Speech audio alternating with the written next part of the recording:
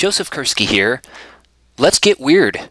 Let's talk about Weird Earth, exploring the Earth with interesting, bizarre, and odd imagery. Take a look at this image. Socotra Island.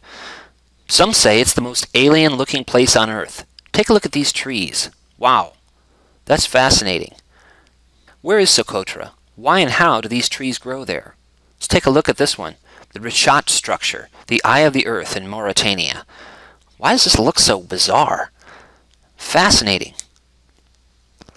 Where is that structure? Why are its origins still a bit mysterious?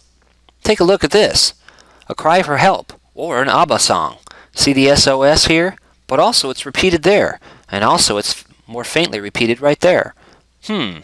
Fascinating. Why would someone draw that?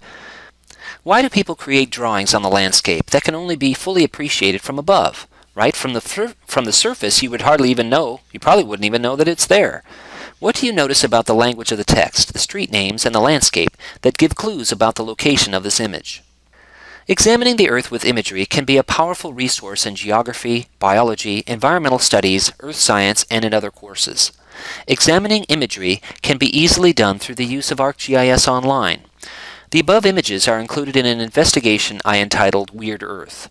This investigation includes the images above, as well as a giant lizard, mazes, an erupting volcano, the walled city in the mist, and much more. Why Weird Earth? First, fascinating patterns, places, and phenomena abound on our planet, and some are just plain weird. Examining the bizarre is an excellent way of sparking student interest. As images are examined, the door for inquiry is opened. What physical and environmental factors cause the land and vegetation to look as it does? What do human-created objects on the landscape say about the culture and language there? What will these images look like tomorrow? In 100 years? In 200 years? Second, I wanted to illustrate that the presentation mode in ArcGIS Online is an effective and easy-to-use technology to teach such concepts. The presentation is dynamic. You can change the scale and base maps from satellite image to topographic maps, street maps, and much more, while posing questions, fostering deeper inquiry into places and the processes at work behind those places. For example, when you engage students in examining Socotra using the slide that I showed you earlier, zoom in to examine hills versus valleys and the amount of tree cover on each. Let's go back to that slide so I can show you what I mean. Right? We can examine the Socotra Islands close up. Why does it look the way it does? Why does the vegetation grow there? Here's a village. What kind of village pattern do we see there? Zoom out until someone recognizes the island's location. Then discuss the effect of isolation, latitude, and altitude on the vegetative cover, and why 1/3 of the species on the Socotra Islands are endemic to those islands. So now you know where it is.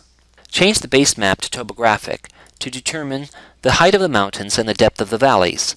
You can add ecoregions and climate map layers and discuss how these influence the bizarre trees and other species on the island.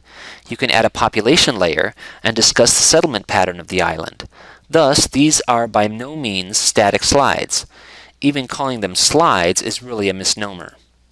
Even better, create your own investigations focused on other processes, specific themes, specific regions, or your own community. What do you consider unique or weird about your own community? You might get some interesting responses from the students. How might you use the concept of Weird Earth in your own teaching and learning? How can you use ArcGIS Online to investigate what is strange and interesting about your own community?